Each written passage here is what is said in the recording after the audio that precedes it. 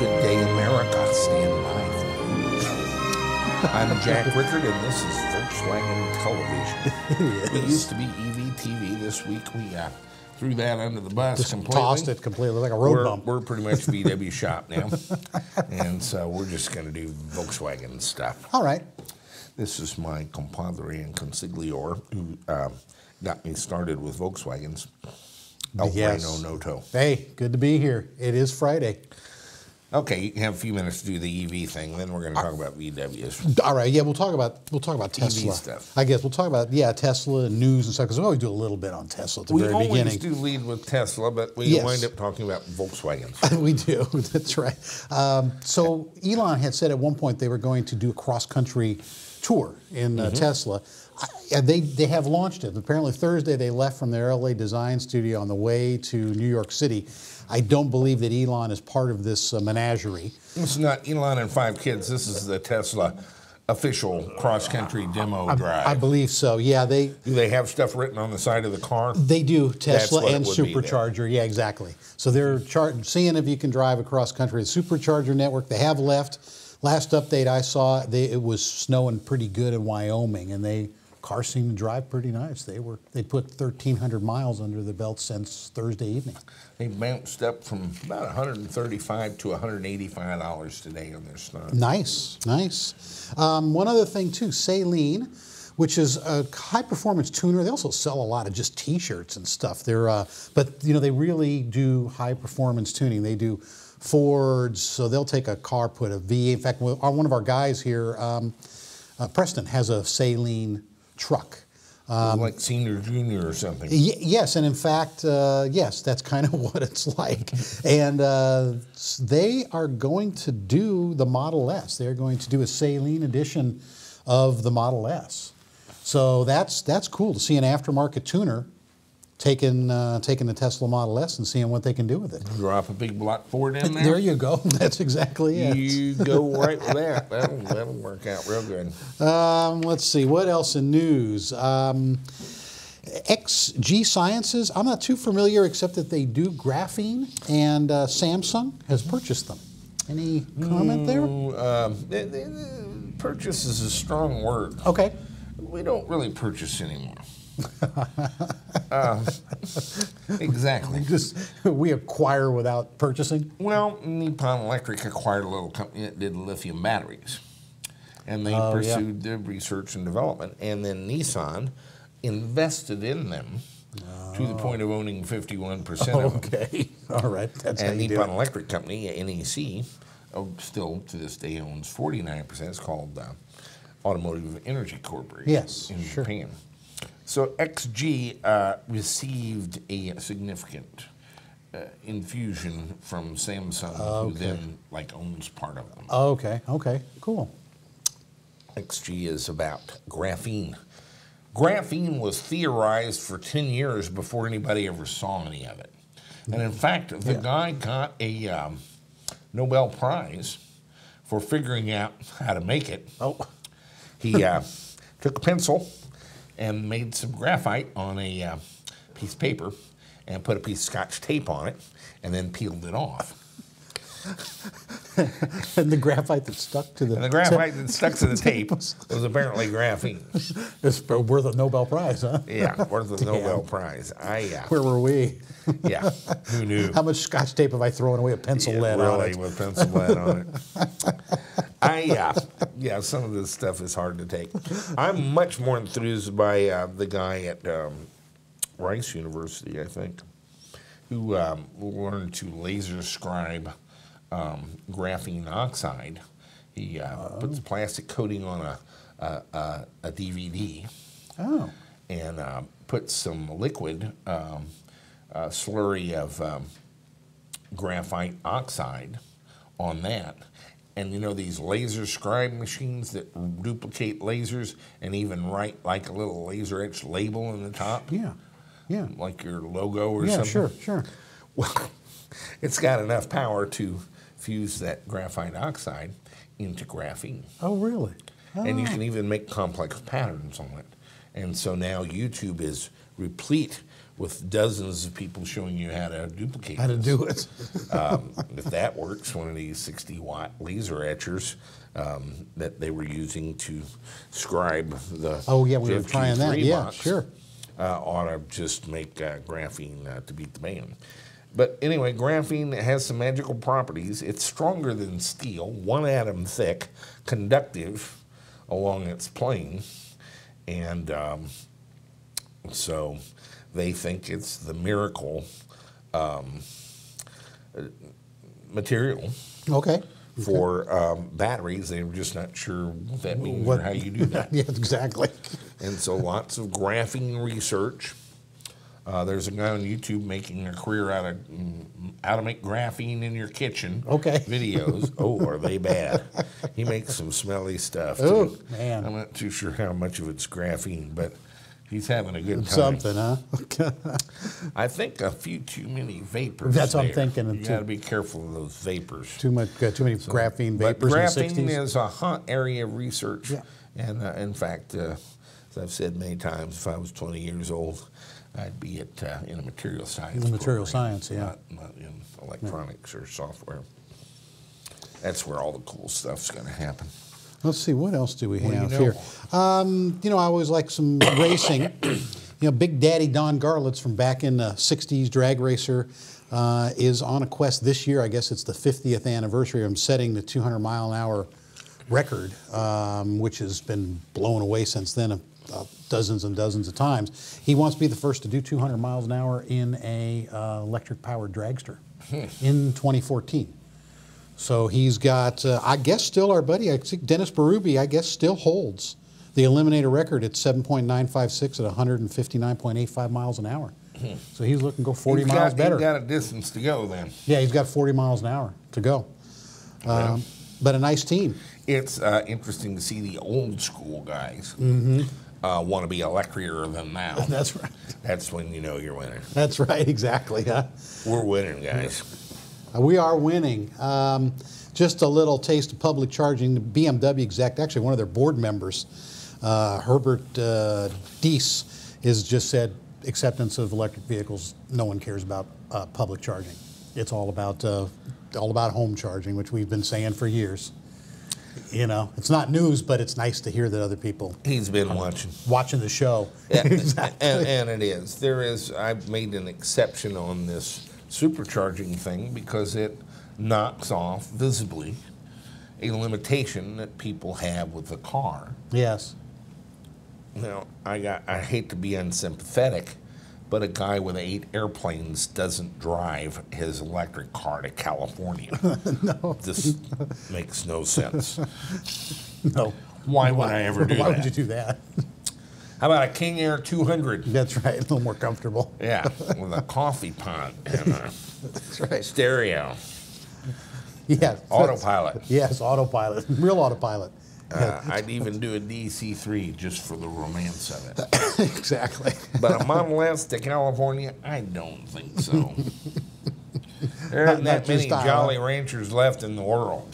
To keep you going? Keep me going from here to California in a car. But I think much will be made of it. It's going to be a huge deal. And I still think that General Motors and BMW and Nissan are blissfully unaware of how out of position they are. Well, And this drive of the Tesla car, of course, Elon is a master at managing the media, as exhibited by his many friends at the New York Times and the many friends he's made in all these media. That's it. Yes. But he does know how to keep the spotlight on Yes. him.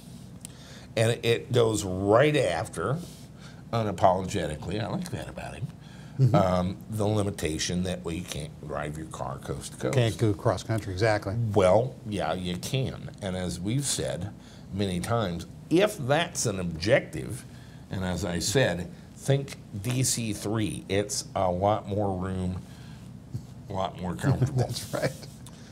But if you have to drive a coast to coast, our entire interstate highway system of 43,000 something miles to put a charging station every 50 miles.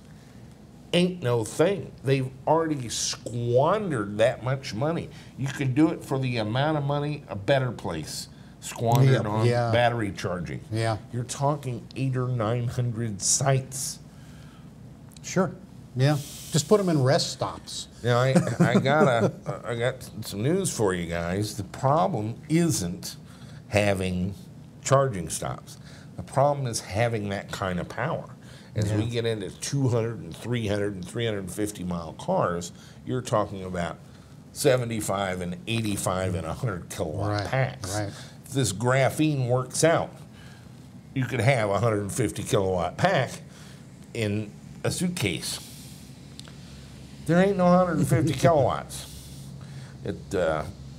There's nothing that has that much power. How do you power it? There is one thing that could potentially have that much power, and Tesla is working furiously on it behind the scenes, and that is a solar-powered battery bank that you charge slowly using the sun, but it's so massive that you can pull cars in, and they can dump 500 amps at 400 volts for 20 or 30 minutes, and the battery just keep on going. Batteries can do that.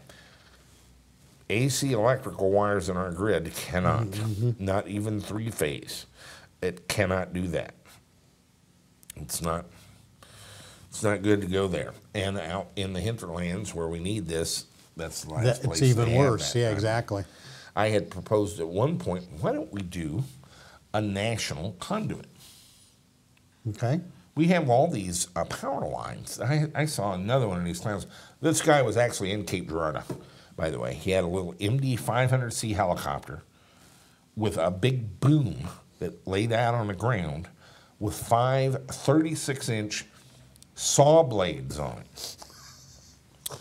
And he would take that helicopter and pick it up and pick up that boom and go fly along the power lines, shaving off limbs off of trees 100 feet from the power lines in the helicopter. Okay. And he's describing all this to me, and I said, son, don't get in that helicopter and do that, please.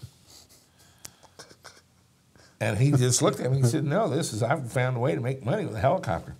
I said, you found a way to make yourself into a toasty bird dangling from a high voltage wire. Now, don't do that.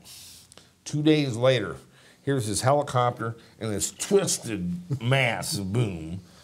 Apparently, he survived it, but he sure did mess up that saw. But they're out there doing that all the time for these power lines. They sag in the summer when they get hot. They're the source of many of our woes with the national grid, and not so much locally as in the intertie between different regions.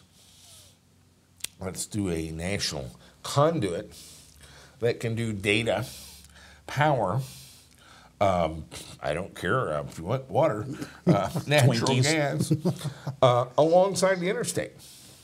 Sure, okay. I mean, a conduit that you can drive a golf cart down through to do maintenance and so forth, that adds all the stuff that carries it from one city to the next, because our interstate highway system, as it so happens, maps our population. Sure. Very precisely. Yeah. That's because all the population grew up around it. That's right. You say, oh, there's the highway. I'm going over there. Next to it. So this would all work. That's $1 trillion deal. But criminy, apparently $1 trillion in Washington these days is lunch money. It ain't worth what it used to be, apparently. And imagine, again, in the security of our national electric grid. But then you have electric power right down the highway. Now you can start talking about these wireless charging. Oh, the inductive charging. Loops in the roadway. Sure. And so, yeah, that sounds wacky. It's really not that hard. But charging stations really aren't that hard. It's 800 or 900 of them. Everybody, I asked a guy this week, he said, oh, it's got to be 50,000. But maybe 500,000. I said, no, it's like 850. This all is available to you if you can work a 4-function calculator. Divide 43,700 by 50, and it'll all become clear. Yeah, and the rest of them will be in people's garages. The rest of the charging. The rest of the just charging. 240 Brian, charging just being I don't know how to get this across to people. I hear this all the time. Maybe it's just me. I charge twice a week. Mm-hmm. Yeah. I'm convinced we're building too big of packs. Let's build smaller packs because I just don't need it. The car doesn't need it. You're just dragging it around. Yeah, you're dragging around a bunch of battery weight. So that's my take on it. But I've learned over the years to live with an electric car, and I think the entire society will become more acculturated and smarter about this as we go along. It's that they try to be all things to all people. Cars have been specialized from the beginning. You would not take your wife to church in your landscaping truck. No. You're not going to tow your boat with a speedster. No, that wouldn't work either. No, it wouldn't work either. You're not going to do landscaping work and haul gravel in your Lexus sedan. Nope. That dog won't hunt. No, you're not going to. There are already specialized devices and always were. And for a few people that are going to have one car to live by themselves, you need a car that will swing a lot of different directions. Sure. But for most of us, the reason we have such a variety of cars is we need cars for a variety of things. Well, we do, yes. But mostly what we do with a car is go to Lowe's and stand there with two electrical pieces in your hand, couple not light knowing bulbs. which one to buy, because whichever one you buy and take home will be the wrong one, and you'll have to go back and get the other one. That's mostly what we do. Yes. Pick up prescriptions, dry cleaning, go to work. It's box not of donuts. as exciting as I make it sound, but that's where most of the miles go. What else you got? Let's see. What do we get? Just two more items. One is we did report about the very last VW bus being made in Brazil last August. It is going to the factory museum in Stuttgart. So I'll put up a picture of that. It's really weird. It's got a grill on the front. It's got a grill on the front. Yeah, it's got to be the water cooled. That's the ugliest bus I ever saw. And the last thing was that Porsche, when he was 22 years old, built an electric car in 1898. They found it since 1902. It has been in a warehouse. And they just now found it. They just now found it. And that's going to end up in the museum in Stuttgart. But he also did a hybrid, too, and maybe we can show him a little... I've got a video clip of that hybrid. They, it's not really of the original one. It shows some photos of it. But they reenacted it or did a replica of it or built... some of the Porsche guys actually went back and got drawings or photos and sort of made one. They did, yes, exactly. And that's got to be the biggest, ugliest, stupidest looking car I've ever seen. But it's got wheel motors. It does. That's pretty cool. Let's take a look. Okay. Rear-wheel drive and front-wheel steering. Powered by a self-designed electric motor with an 8-sided housing.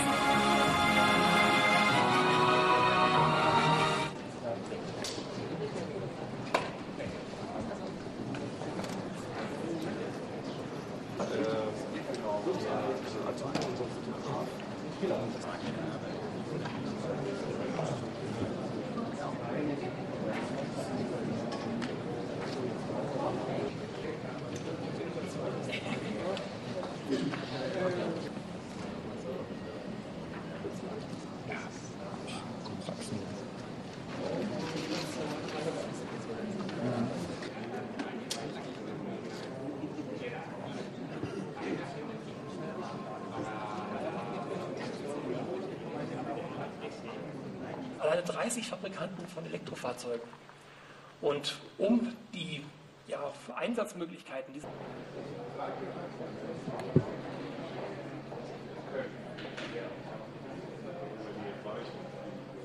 Very cool. Well, that's it for news. We like Porsche. I think they're a little behind the curve on this stuff, considering we've been doing speedsters for 4 or 5 years. But Porsche and VW, what an impact on the automotive world. And that takes us straight to Jehu Garcia. Talking about buses. And the VW Samba Bus. Yes. And this little guy's about to pull it off with flashlight batteries. Well, that's right. We've been talking about this and showing you guys for weeks. Jehu and his flashlight batteries. Let's take a look.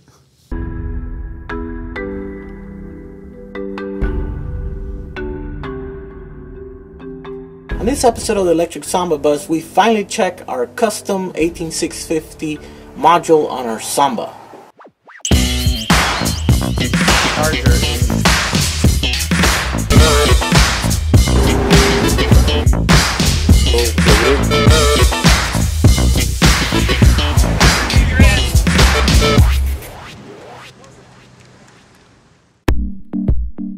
This week has been pretty hectic with other projects, but today I managed to spend a few hours working on the battery. After finishing the first module last week, it's time to charge it. The PowerLav 6 can charge up to 40 amps per hour if you have big enough power source, of course, so it's perfect. To power it, I'm using a computer power supply I've converted into a benchtop supply. The label says it can deliver 27 amps on the 12-volt rails, but after experimenting to see how much I can actually pull out of it, it quits after 14 amps. So setting the PowerLav to limit its draw to 13 amps at 12 volts, it gives me 34 amps at 4 volts of charge. So at 34 amps per hour, I should be able to charge this module completely in 8.8 hours. Of course, I only have a few hours to work on this today, so I will partially charge it, then do my test and finish charging it later tonight. Next, I will need to make some cables to connect this module to my existing system on the Samba. I want to place the module inside the vehicle in the luggage area so I can have better access to the voltage and temperature monitors. And also, in the unlikely event of a fire, I can easily pull over and extinguish the fire without even having to get out of the car. To connect this module to my system, I found the easiest place in the circuit right after the Hall effect sensor, right before the main contactor. I had to run the cables out through the side gas door and in through the window. That way I didn't have to mess with running cables out the back of the car, having to possibly remove bolt-on parts. So here are the cables coming in, and I have three 6 gauge cables, just because they're easier to handle. I think that's how I'm going to do the final, pack on these cells, on these modules or whatever. Here's a negative side, and it's got the 1/4-20 screw there, and then another 1/4-20 screw, and another one over there, and then it's got this little. So I'm gonna monitor with this guys here. This is temperature, and it's got a little probe that I just put in here and one between the cells. It says 20.1 centigrades, and then this one over here, it's the voltage. It says 3.9.2. I charged the cell to about 60%. That's what the charger said. It was about 60% state of charge, which is about what my pack is right now. So if they all decide to die, even though today I'm just doing a simple roll test and maybe take it up to 20 miles an hour and just see what the load does on this guy. I'm gonna put a camera here to record this, the sensors, and then I'm gonna let's see what happens. So unfortunately, today was a very gloomy day here in Rancho, and by the time I finished sorting everything out, it was already dark. So I will only really be able to go around the block as I can feel the rain coming down at any moment.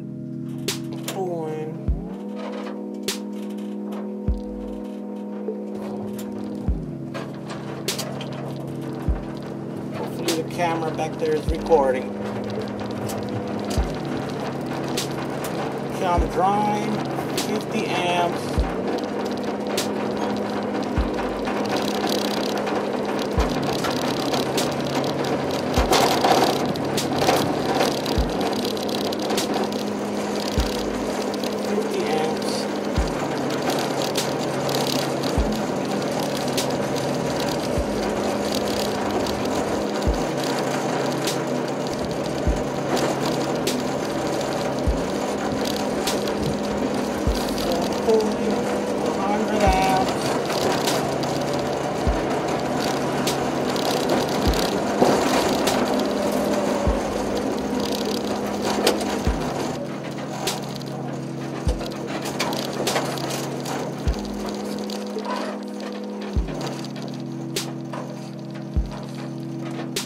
A few moments after I pulled up into my garage, the rain started coming down.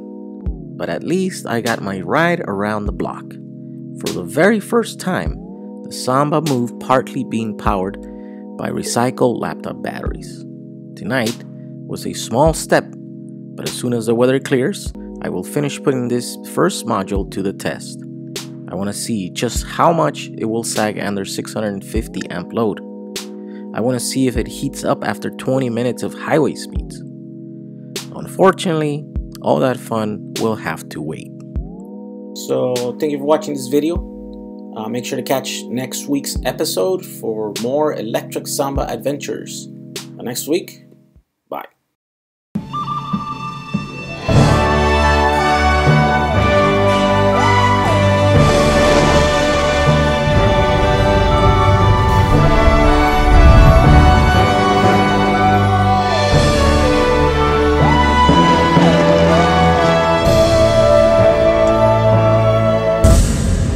We almost lost our wheel right here. Folks, if you enjoy my videos, don't forget to subscribe to my YouTube channel and join the conversation down below by leaving a comment. If you don't, then also leave me a comment so I can make these videos better. Thank you.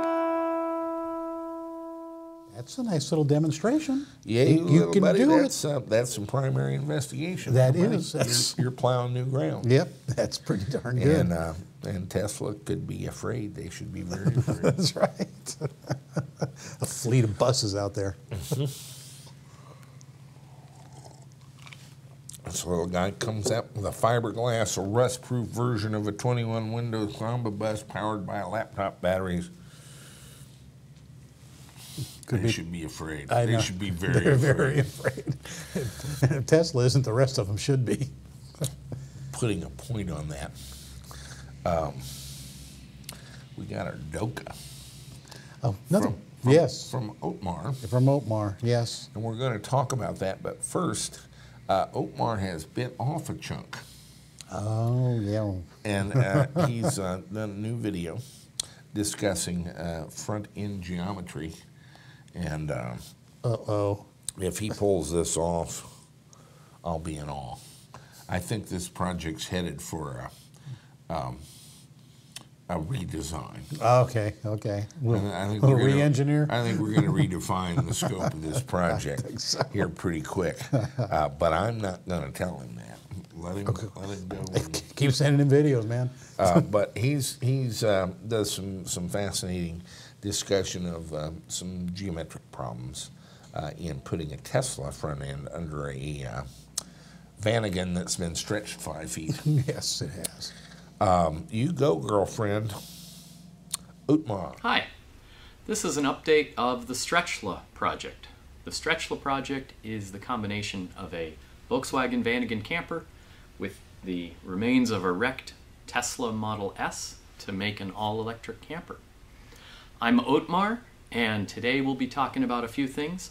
The drawbacks of trying to save money and the benefits with buying used parts and that sort of thing.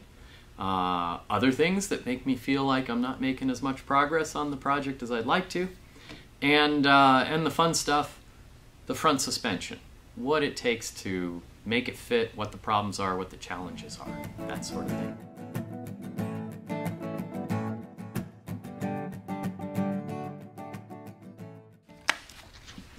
All right, so first off, our current challenge, the next step, is to get the wrecked Tesla running well enough to be legal on the road, to test the systems, get rid of the error codes, make all the subsystems work. I'd rather do that on the original Tesla, which is still easier to fix than changing all the systems, moving them into the Vanagon, and then trying to diagnose them. The progress on that, you know, it could have been pretty quick if I just spent a lot of money on it, but I'm being a little cheap. Those of you who have watched my written blog saw that the last update was about the costs of doing this. So we're looking at more than $8,000 worth of parts in order to get this just running. That's no body parts, nothing pretty, just to get it functioning relatively well on the road. In trying to avoid that, I'm looking for ways to get around it, as is typical. One of the major expenses is the steering rack, which had its cast knobs broken off. You know, the mounting threaded sections there are broken off. With a bunch of research and with friends looking on the internet, we've discovered that it looks very likely, even the casting numbers match, that this is the same aluminum housing that's used in the last few years of Land Rover Evoque right-hand drive vehicles. So I've been scouring eBay in England to try to find a used part, and there's been a couple that I missed just barely on time, and then there were a couple later that were much more expensive. And so with looking and waiting and negotiating, and now finally I've bought one that with shipping should come in a little, well, around $700 US. That of course is a risk in itself. When it gets here, we'll see if it actually fits.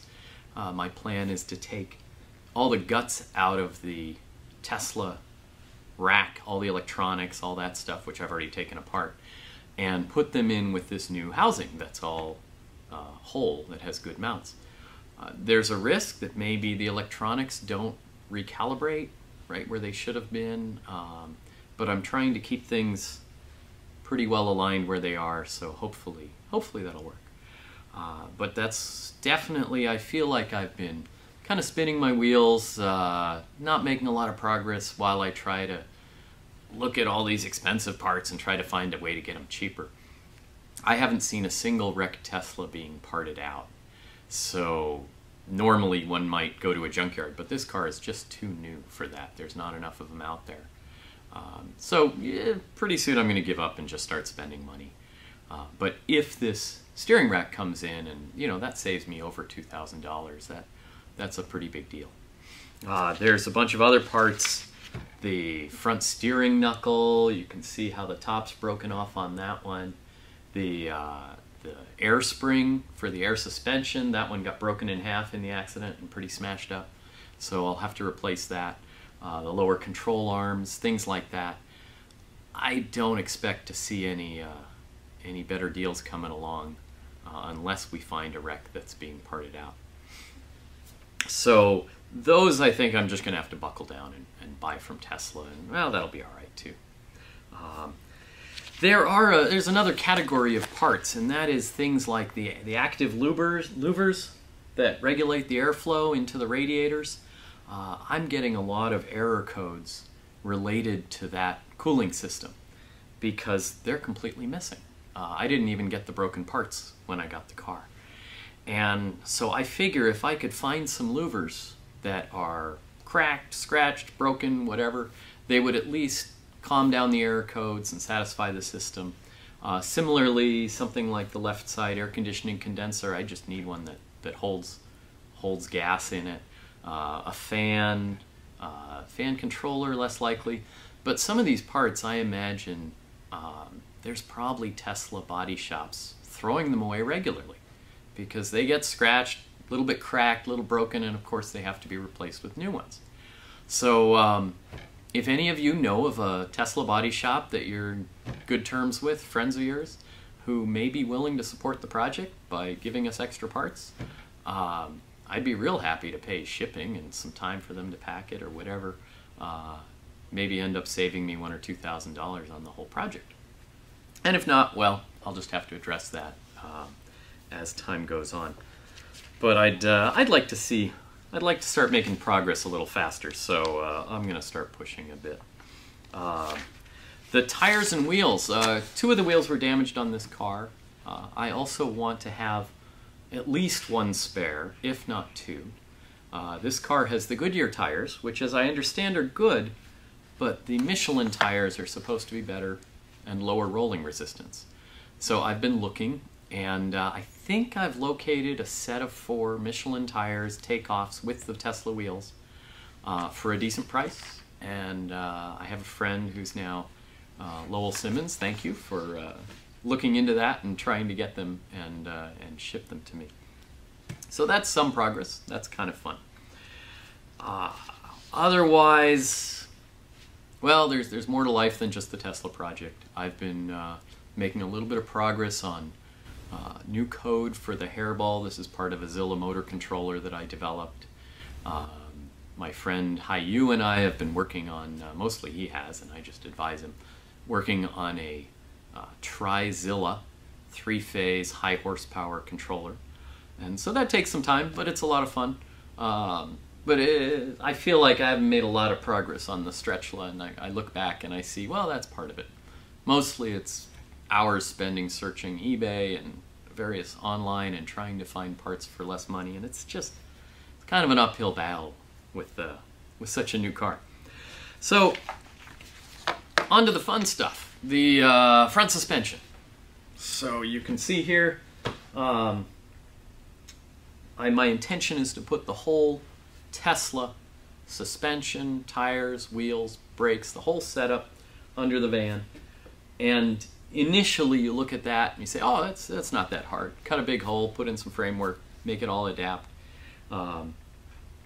When you actually have the two cars sitting next to you and you pull out your metric tape measure and start measuring things and making 1/10 scale drawings and measuring all kinds of stuff, and I like to take pictures with a tape measure in the picture, and then I'll sketch up dimensions and critical dimensions and things like that to see it. Alignment specifications to get stock ride heights. So there's a lot of very simple math here, figuring out the heights of all the various parts. Mostly it's in the vertical axis that I'm running into issues here. And that is that we start with a stock 15-inch wheel on a Vanagon that comes out about 24 inches on the outside. And we switch to a 19-inch wheel from the Tesla, which besides being a little farther out, wider, is almost 4 inches larger in diameter. So there's an absolute limit that when you bottom out the suspension, that wheel can't go through the fender that we have there. Ideally, I'd like the van body to sit as low as possible on the highway for aerodynamics. I'd like the ground clearance to be as high as possible for clearance off-road and that sort of thing, and also for aerodynamics. And I'd like to avoid raising the seating position any. This one is already slightly higher than stock, and I notice it, and I'd rather not go any higher. I intend to put the Tesla seats in there, as well as the dashboard. And I love the Tesla seats. They feel really good, all these adjustable lumbar supports, all that sort of thing. But they are about 10 millimeters higher from the seat rail to the seating position. So there's a little bit lost there. And then there's some major interference with the upper control arm on the Tesla and the air strut top. These are things that were never designed to go into a van where you're sitting on top of them. So they designed the suspension to optimize the handling and the performance and the weight efficiency. It tends to make for a really tight fit between the seat rail and the bottom of the subframe that holds the lower control arms. We're looking at about, I think, 660 millimeters of distance there. And no matter how you run it, you hold that tape measure up, you look at it, and if you don't lower the seat, if you don't raise the seat, your bottom of your control arms and all that is about 50 millimeters lower than this suspension here, which is the four-wheel drive jacked up high clearance suspension. So in the end, I guess I have to give up some of my ideals and run the body height a little higher than I had hoped, just to make it all fit without going into a massive redesign of the front suspension, which is beyond me. And well, we'll run it as it goes. So a number of people have asked me, why not just use the suspension off the Vanagon, the original one? It fits, it works, there's clearance. I could adapt the motor to fit inside it and that sort of thing. And although that's a possibility, there's a few reasons why I'm avoiding that. The weight rating of the Tesla suspension, the axle rating, is actually higher than the Vanagon rating. I'll be exceeding it some, but I'd like to start with a higher number just at the beginning. The Tesla has air suspension, and I've owned a car with air suspension before, and I really like that. This, what do we call it? The smart air suspension. Really smooth ride, adjusts heights if it remembers where you were using a high height and goes back to it. That's a pretty cool feature. My last car with air suspension, when I took that on washboard dirt roads, what a smooth ride it was. It was really good. Since this will see occasional washboard dirt roads, but when I'm on them, it's usually for a couple hours at a time. I think that's worth quite a bit. So that's worth some effort. The other thing is the brakes. Have you seen the brakes on a Tesla? I mean, look at these things. They are monsters. Got those big Brembo calipers, the huge ventilated discs. They are, geez, they're almost as big as the wheel on the Vanagon. So I had upgraded the brakes on the Vanagon to these ventilated South African disc brakes, and I thought they were big, but they're nothing compared to these Tesla brakes. So that contributes a lot to safety. You know, great braking, that's a good thing. So that's worth something in itself. Speaking of the brakes, the Tesla has ABS, and you find that on any modern car. The Vanagon does not have that. The Tesla also has regenerative braking, and it's not safe, and the Tesla won't allow you to use regenerative braking if your ABS system is not functioning properly. I really want regenerative braking on this vehicle because it's big, it's heavy, and it's going to drive in the mountains. It'll be worth having. So without ABS, if your regenerative braking came on so strong to cause the wheels to slide, there would be nothing to stop it from sliding, and it would be a real safety problem. So with the ABS, as soon as the ABS kicks in, the motor controller can respond and reduce the regenerative braking so that the braking system can handle that and maintain the traction. So that's another reason to keep the air suspension in that setup. So that's most of it, I think. Yeah, just spent a lot of times with scale drawings, rulers, cameras, tape measures, a whole lot of head scratching, and it's been fun. But I'm getting a little antsy to make some progress. I'd really like to get this Tesla on the road soon so I can start taking it apart and putting the parts under the Vanagon. Lastly, I want to send a shout out to Nikki at Transport Evolved. The other day she reminded me that we should all be wearing these wonderful, wonderful t-shirts that say, "I void warranties." I think that's just as appropriate as can be. I had a lot of fun being on her show the other day, and that was really great. That's it for today, and we'll see you next time.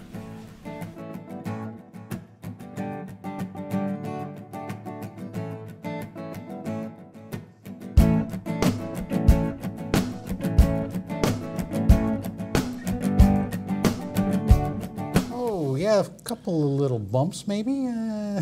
Well, you've learned that one, Tesla parts are expensive. They are expensive. See, one of the reasons we've become VWTV instead of EVTV is electric vehicles are quite expensive, and Volkswagens aren't. Yeah, exactly. Yeah, they're not. You can just get parts and stuff really pretty dirt cheap. Yeah, yeah. For most of them, you actually can. What's a tricked out CB performance motor for a VW run? Oh, I mean, really tricked out? Yeah. A few grand, maybe more. Really Three? tricked out. Yeah, 4, 4, yeah. $3,000-$4,000. Yeah. A tricked out racing transmission. 3? Mm-hmm. Yeah, another 3, yeah. Yeah.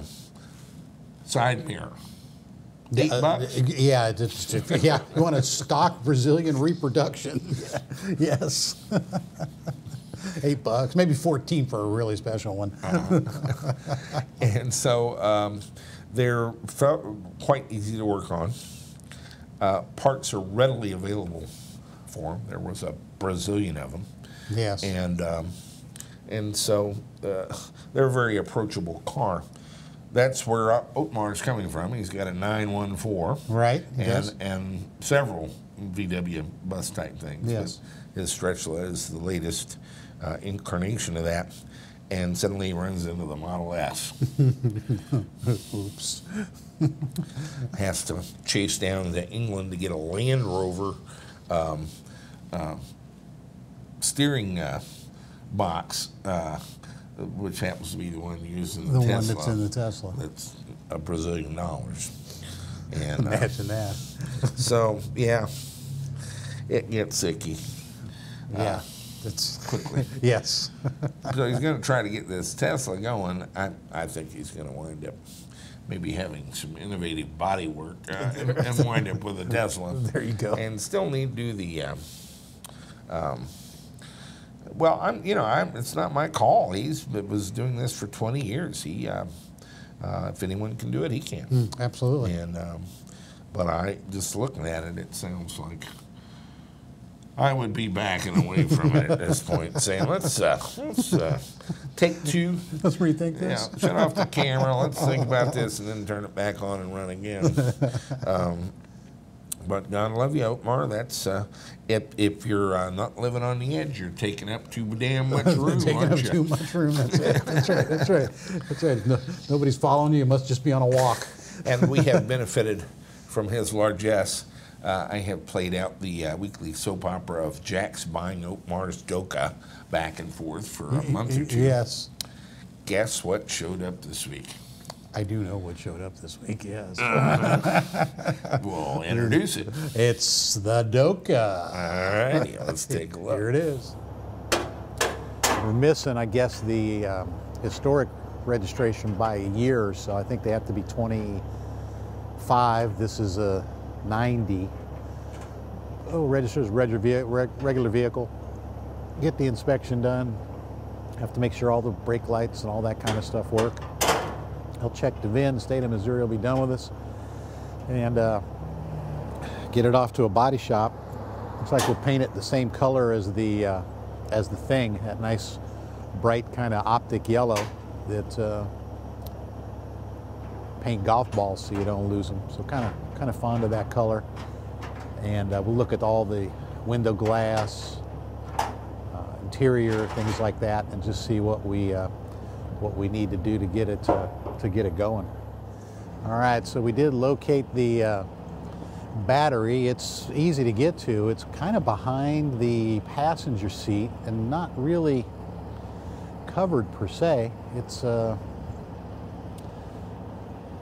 he's got his jump box on there, and we'll see if we can get this thing held and running, and then we'll be in.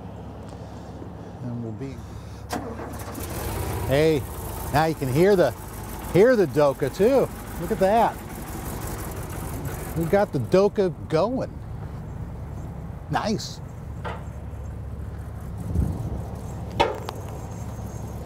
Okay.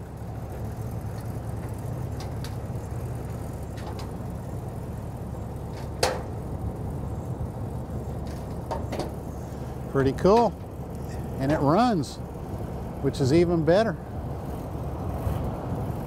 Nothing better than a running DOKA, I suppose. But I guess we're going to have a whole lot of running DOKA jokes here at EVTV. But look at that. We've been DOKA'd. Double DOKA dare. And look at that, disappearing into EVTV, the DOKA. Catch you on the other side, Johnny.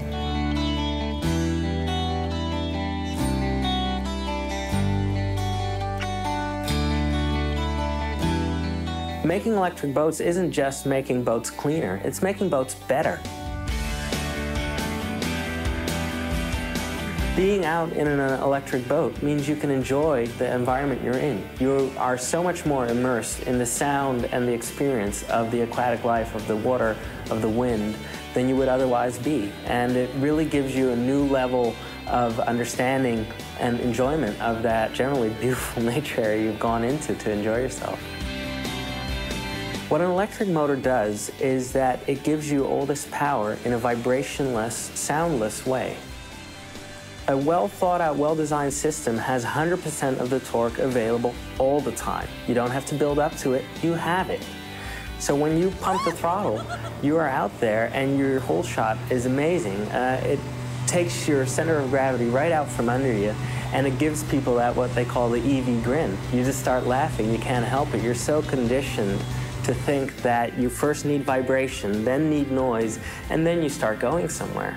And in this case, your center of gravity just shoots right out from under you. And it's a wonderful feeling. You can still talk to each other.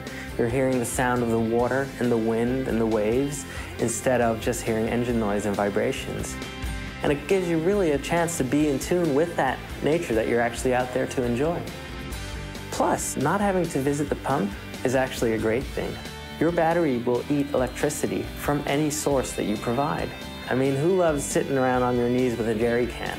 We have better control over the boat. We have a better experience while we're out driving. Plus, we also have the knowledge that we're part of new technology. It is just way cool. Our mission is to make beautiful, fast, and fun electric boats. There's nothing more fun than taking these new technological developments and putting them into classic designs and having people shoot away with a big smile and an EV grin. Brain, we need more cars. Where the heck did this one come from? We have a, you have a Carmen Gia project. I do. And I have a Thing project. I know. I still have to get my JevQ software sorted out. We have the other Speedster too. Yes, we do. Carbon fiber Speedsterus. Yes, we do. And I'm starting to get some of those lightweight NMC batteries in. Yes. I got 41 of them. They owe me 159. They owe you 159 of them, I know. I think we're going to do a, I seem to have plenty of Siemens motors. Yes, we have a lot of Siemens motors. Well, I bet it'll twist that little... to spin the car around like a rotisserie. I think it'll twist that little Speedster into a pretzel. You know, a knot. And there you go. So I want to try it with a lightweight pack. That'd be nice. You need to get our topper worked out and a roll bar. Yes. Because that's going to be your racing machine. I'll use it to pick up chicks. There you go. That's right. We each do what we do best. Yeah, that's right. Got to do what you got to do. So we have 3 pending, or 2 in work, another Thing and a Speedster pending. Yes. And we're about broke. And I'm out there buying cars. I got us another one. I noticed this morning.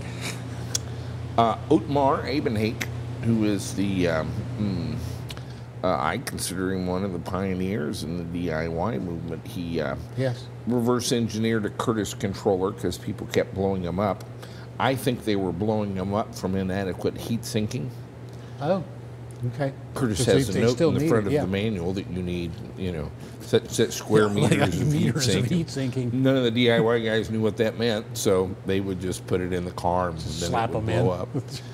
He reverse engineered a Curtis controller and made his own with parallel MOSFETs using newer silicon and kind of for the guys that wanted to go racing. Go for the racing community, yes.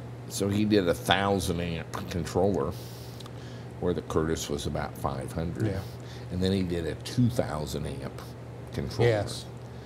And when I came on the scene, he was about to have a nervous breakdown because he had a 6-month backlog.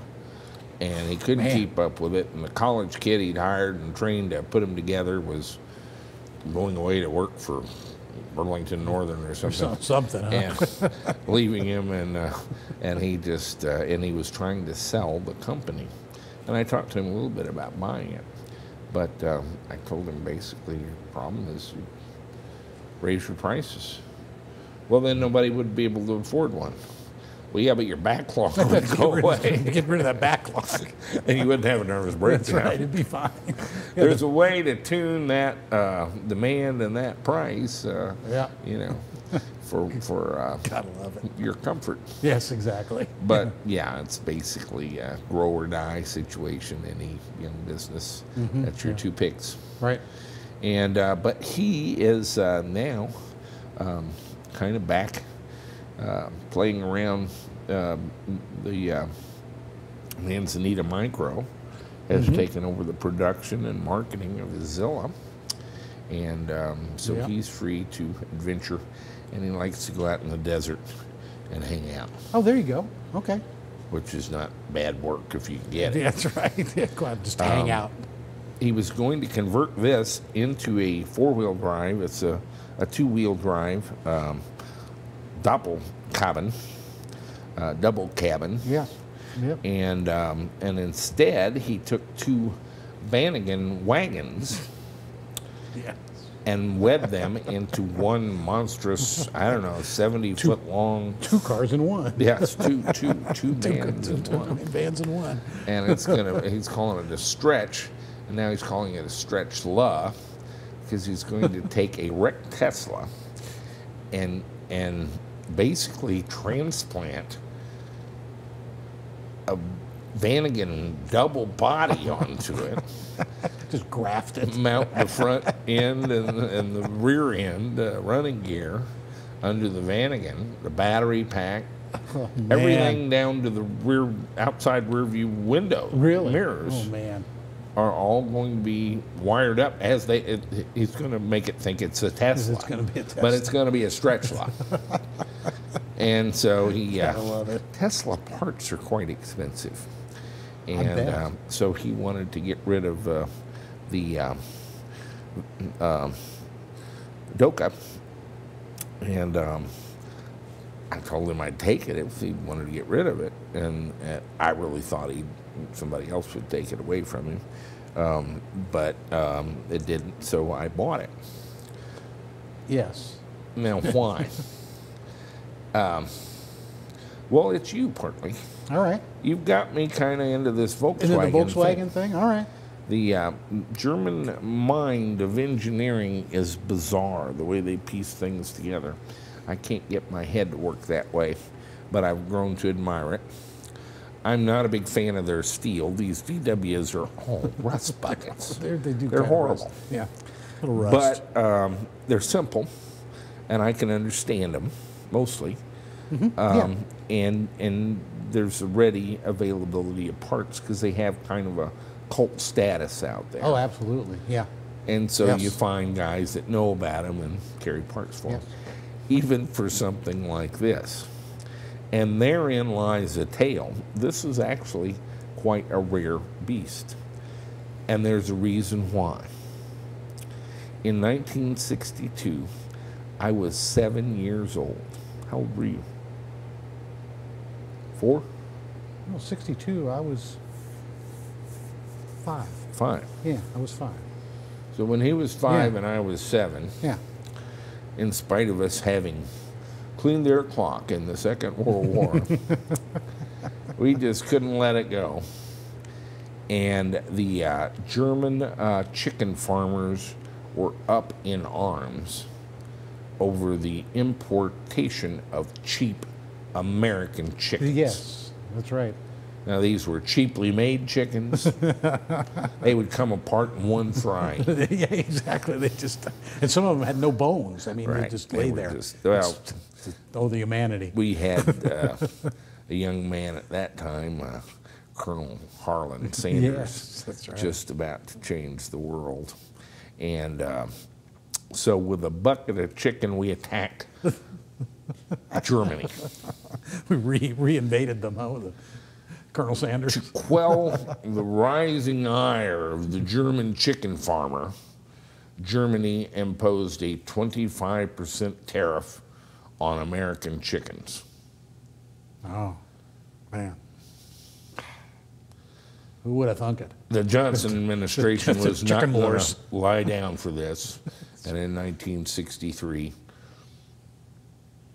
they responded with a 25% tariff on light commercial vehicles.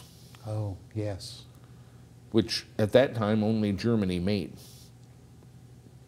Yeah, you're right. You wouldn't have had a lot of imports from Japan in that segment. And therein lies the other part of the tale. Yeah. In the 70s, I was stationed on the USS Midway, we were home ported in Yokosuka, Japan. I lived up in Yokohama and fell in love with these little vans like our green van. Yeah, like the green van, sure. A little bitty commercial van. And they were just handy as they could be. Mm-hmm. And everybody buzzed around in these things. And I was sure that they would wind up being back here in the States and would be the biggest thing since sliced bread. Yeah. I knew they would just take the U.S. over. They were economical. You could haul stuff. They were very flexible. Lots of doors and stuff. Never happened. No, it really didn't. And that's because of the chicken tax. The chicken tax on light trucks. That's right. Volkswagen sold 21 million Beetles in the first WAG. We have two things in here, which they only sold 2 years, 73 and 74. Right, right. Their upscale car was the Carmen Ghia, which you're working on right now and still battling the rust. Almost done. Almost to a standstill. Watch the rest of the segment. We'll update you. And there were a lot of vans. I've owned two of these. I own a 67 combi bus. What was that, a 9-window or something? Yeah, I think so, 9 or 13 back then. Maybe 9, probably. And I loved it. Yeah. It wasn't a Westfalia or anything. It was just, it had vinyl seats and rubber mats, and I had 4 little kids. And I could take them to Dairy Queen and just throw ice cream at them. Just anything they wanted. We're all going to eat ice cream until we fall down with an epileptic fit, diabetes, insulin, be an insulin shock. And I'd load them up in that. I called it the pickle because it was green, and would bring them home, and I'd run them out and get in with a garden hose and flush it like a toilet. Because the seats were vinyl, had rubber floor mats, some paint, and that was it. Yeah, that's it. It didn't have much for heat, and this was in Denver, Colorado. So after Brian and I made a trip to the airport in the snow with him leaning out, moving the windshield wiper with his hand, no heat in the vehicle. Are we there yet? I traded it in on an 84 Vanagon, which is the new version of the bus. Of the bus, yeah. And they made that from 1980 until 1991. Skipped 92 and introduced the Eurovan in 93. Oh, yeah, okay, sure. And they sold a lot of vans, and a lot of them were Westfalia campers. Yes. Very popular. Yeah, very popular, absolutely. And again, they just became another cult. Now, I don't think the 60s bus, the Type 2s, will consort with the Type 3 Vanagon guys. I think there's some sort of division there. There is a clash of cultures there. Yes. I don't think they're really nice to each other, but they each have their own cult, and I've had one of each, and I love them. Yeah, they're great vehicles. Yeah, I had an 80. They just hit my 85 Vanagon. sense of whimsy. They make this. They sound like a lawnmower. It's kind of wheezing along. They're not even particularly economical. No, they have a. You're kind of sitting in front of the front wheels. Yes. Up in the safe position there, leading with the face. That's right. In any kind of interstate face-off there. That's right. You're going in first. That's right. You're going in first, man. It suits my sense of whimsy. These were very rare because this is in German the DoppleKabine. All right. We call them a DOKA. DOKA. Yep. But what that means is double cabin. This was one of the early crew cabs. Yes. And it's a pickup truck version, which makes it a commercial vehicle, and they imported 0 of them into the United States. Yes. None. Yeah. Nada. There was never one showed up at a Volkswagen dealer in the United States, ever. That said, they did import them into Mexico and Canada, and some of them leaked through across the border. Some guys actually imported them individually. Brought them over from Germany. Brought Yeah, them over sure. from Europe, or Yeah. had them imported and had to, you know, pay a thing to get them. You got to get them federalized in the U.S. All that. Yep. And but I don't think. Otmar says maybe 200. I would be very surprised if there's 100 of these in the country. Really? Wow. Yeah, because they were just never imported here. And so of either the 60s version, which they also had a... right, they also had a crew cab. A single and a crew cab. Yep, they did have a single cab as well. Pickup truck. Yeah. And then this, which winds up being a quite roomy crew cab with a pickup truck bed that's kind of high that the sides fold down. Let's take a look at what we got back here. All right. So our chicken truck here, on Yes. this side, we've got 2 doors and really a quite spacious, I mean capacious back seat area. You can sit down and put your feet up. Yeah, that's pretty big. And an easy entrance to Yeah, it. that's Now pretty understand big. there's 2 doors on this side. There's only 1 on the other, and that's for the driver's side to get in. So it's a 3-door, Yep, 3-door. but a lot of room Yep. Pretty in the cool. back seat. Yep. And of course, under the back seat would be a good place for batteries, but there's a better one. We did a piece by Richard Van Wyke. He was doing a blue one of these, and he actually used our there we go thing with a that we used on the Mini Cooper, some slides from those guys in Colorado Springs. STSC or whatever, yeah, the heavy duty rollers. Yeah, they make slides for like railroads and stuff, for drawers and things. They're big, heavy industrial slides. Did that make my butt look big? It probably did. I bet, yeah. But at least you have one. I hate it when that happens. This they call the treasure chest. It goes all the way through and has an identical door on the other side. Down low. That's pretty cool. In the middle of the vehicle. Yeah, on the inside of the wheels. Perfect yeah, nice. for weight and balance. Yeah, nice. And he put together some battery racks that slide out on slides, and where we could slide them out, have a little piece made to prop up the end. Supported, yeah, a little leg. And I could sit down on a stool and be working these batteries. You're doing batteries, yeah. And checking them and so forth. And when I get done, slide them back in, take the prop out and lay that in somewhere and go around to the other side and do the same thing. Right, right. And I think Nice. that it would be down low. It would be amidships. And I think it would be perfect. This, can you set that down? Yeah. And show me how to make us well on the drop size. Is there a little, there we go, little lock there. And that drops right down. It's got a little bumper, nice. That's pretty good size truck Kind of bed. waist level right here. You can load stuff. This would be your perfect beach buggy. Throw your surfboards, couple coolers of beer. Yeah. Seating for 4. Nice. Take off for the beach. This is better than a Woody wagon. Yeah, and that's a pretty big bed back there. You don't have any wheels intruding on it or a double wall. That's a big truck bed. It's kind of shallow, and it sits up a little bit high for American taste. This isn't a Ford F-150. No. But that's because there's no wheel wells You don't have any wheel inside. wells, yeah, right. Or outside. So you have a very wide, flat bed, and in fact you can fold the sides down and strap stuff to it, so on and so forth. A little access panel here to help you get into the engine compartment, because the door back here is not huge. So it's got kind of a low door.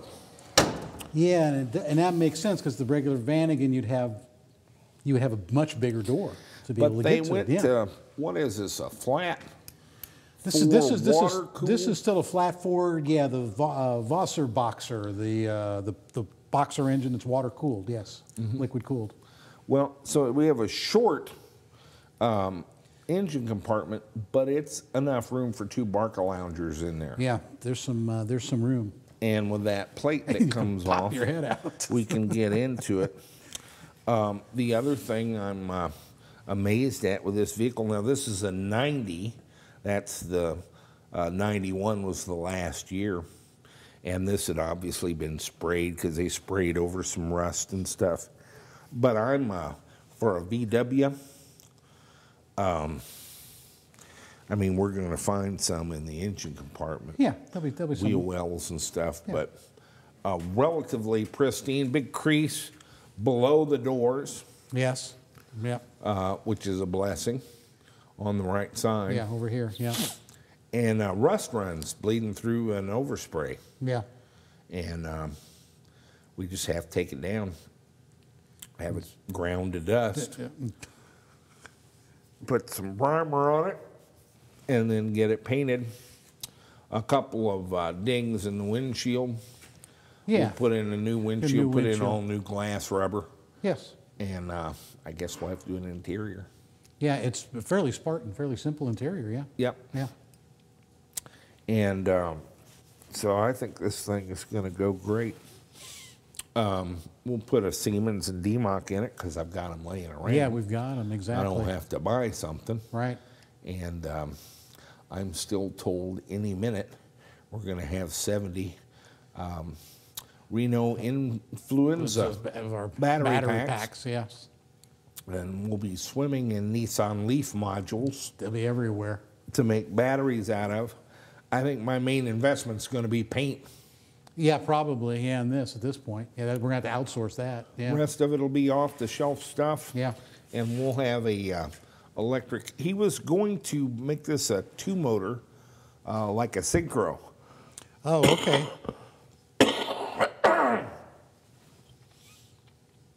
He had the parts to do it. I think I'll let him keep the front part of the transmission. And he gave me some, I've got disc kits for it. Yeah. Go to all disc brakes and some nice wheels. Yeah, the wheels look nice. I like it. Yeah. And so we'll have us a very rare VW DOKA DoppleKabine chicken truck. Yes. Yep. Powered by KFC. Mm-hmm. Yeah. I like it. Maybe we'll repaint it red and white. Exactly. With chickens all over. It's a chicken. At least the Colonel's face. Chicken, a Colonel. Yeah. Wonder if we get away with that. A KFC delivery truck. As we drive down the street, chicken feathers come flying out of the chicken where it flying used to be the everywhere exhaust. around the plane. Could you ever be much finer? Coming into Los Angeles, bringing in a couple of keys. Anyway, You gotta love it. You gotta love it. So, but I'm amazed at how little this thing. We need a horn button to get through inspection and get it licensed. Yeah, I think we just need to get a horn done. So it's in pretty good shape. Thank you, Otmar. Yes, for appreciate thinking it. of us. This is going to be an interesting project, I think, and really a pretty easy one. I don't expect a lot, unless this transmission's just a lot different from the other ones. And Van Wyhe kind of indicated not. Yeah, I can't imagine that it is. In fact, it may be the same bolt pattern. Mm-hmm. Yeah, we may be okay. Okay. Yeah. We have Siemens to VW. Yeah, we've got the adapters. Yeah, we've got them. And so I'm seeing all off-the-shelf stuff. I don't have to write much in the way of checks here. We can just do this out of stock, and except for the paint and glass. Yep, exactly. Yep. And we'll have us. I want it painted exactly the same electric yellow that we have the thing, and they'll be like a matched pair. Yeah, we can call this one Big Yellow. We'll call this the big thing. Yeah, that's right. And the other one the little thing. Why not? It'll be a thing. It'll be a thing. And yeah, I think they'll go very well together. They almost look like a matched pair now. My favorite color combinations, yellow and black, and so we'll get some new lenses, some new glass,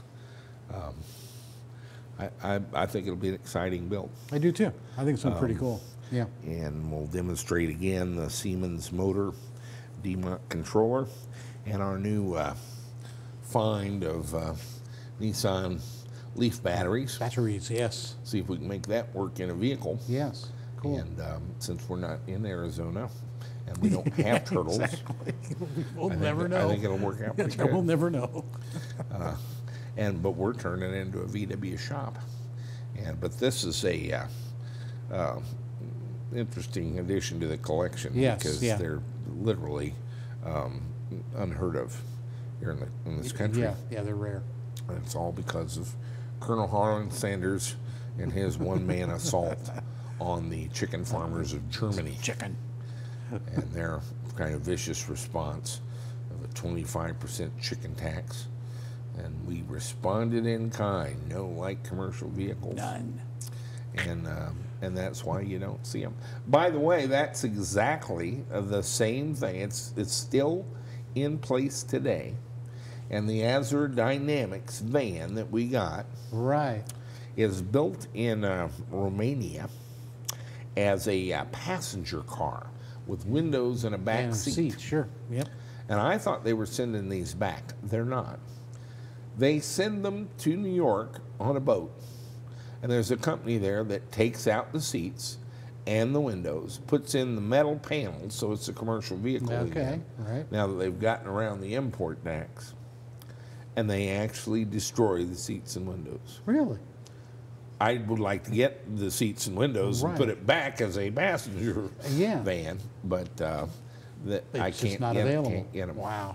They actually, and they don't ship them back to Romania or anything, but that's all about exactly the same chicken tax, which is still causing economic absurdities like that.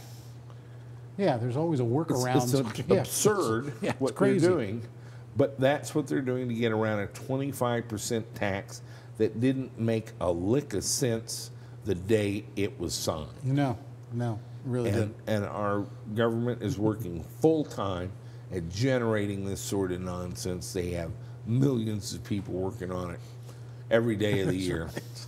All day long. And it just mystifies me how resilient the American spirit is to be able to survive year after year, decade after decade, and really thrive and prosper in the face of that much stupidity pulled together into one town, fortunately located on our East Coast and not out here in the hinterlands where it'll poison anybody. That's right. Where they'd get us. It's just a chicken tax indeed. Oh well. Yeah. We'll paint a chicken on it or something. There we go. Just like a little, like Van Dutch. Yeah, like Don Dutch did with his eyeball, flying eyeball. DOKA tattoo. Yeah, we can do a little of a German chicken. That's right. Yeah, flying, scared. Apparently, it saved the German chicken industry, and there you go. They should be grateful to this day. But as many Volkswagens as we sold, it seemed like they could just pay off the chicken farmers. Exactly. Millions of beetles. But that's the DOKA, or DoppleKabine. Cool. I like the vehicle. And I think it'll be a fun build and a simple one. And I kind of thought Richard Van Wyhe was having too much fun with his blue one that he did for somebody. He did for a customer or something, huh? Mm-hmm. Yeah, he's doing conversions. That was a nice build. In spite of the constant announcements of the death of the whole conversion thing, there's people out there that do it for a living. Yeah. They do one after another. Yes, there are. I guess we do too, but we do it just to show you stuff. Yeah. And because we can. At some point, we ought to start selling these. Because I really don't have any place to park this. I know that's the thing. We don't have any place to put it. Otmar's suggestion was we'll send it to the paint and body shop. They're always late in getting it back That's to right. you. It'll take them forever. Good idea. That's what we're going to do. Is license storage. It, send it to some Hondurans to paint. That's right. It'll take them forever. Maybe they'll lose it. Yeah. It'll just take them forever. Could be summer. That's right. And because we literally don't have a place to park it. No. So that's the one complicating factor, but I'm glad I went ahead with the purchase.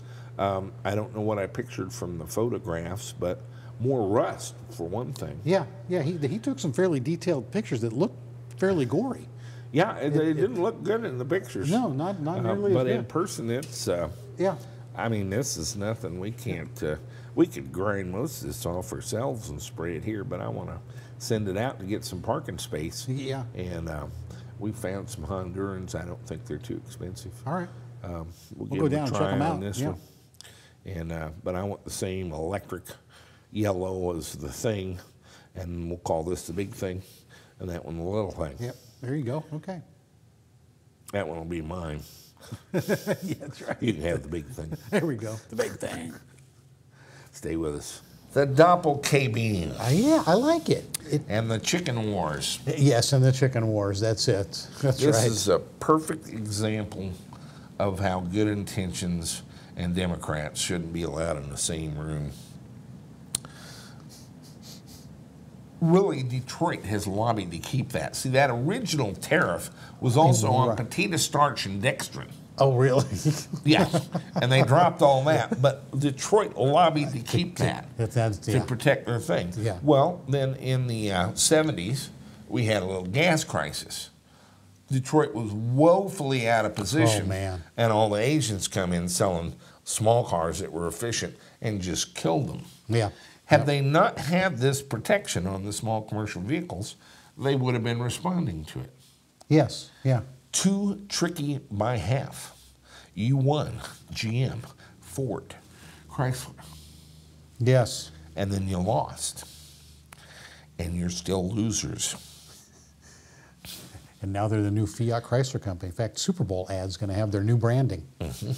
They can issue press releases and announce things and rebrand forever. Yep. You got to make cars that people want to buy. That people want to buy. And that's the deal. That's the difficult part. And so I thought, what do you think? I thought it was, Otmar sent me some photos, and I thought, well, rust, crease. Yeah. Maybe we'll be lucky. But my view of Volkswagens, even like the Carmen Ghia, looked good on eBay. Right. And then, oh my goodness, a lot of work. Amount of rust we ground out of that thing, we could do another Carmen Ghia. We had to give it a root canal. And so this one, and no doubt there's rust on it. Yeah. Oh, yeah. Lenses broken, a couple of pocks in the windshield and stuff. Yeah. You know. But not bad. But for a 90, yeah, I think it's pretty straight. Yeah. No, when it wheeled up yesterday morning, it was. I was surprised compared to the gory detail photos that Otmar supplied. Yeah. What a rare car. Yes. I want to paint it this color. Golf ball yellow. The color. It's actually a Volkswagen color, by the way. Oh, that optic yellow? Wow. Yeah.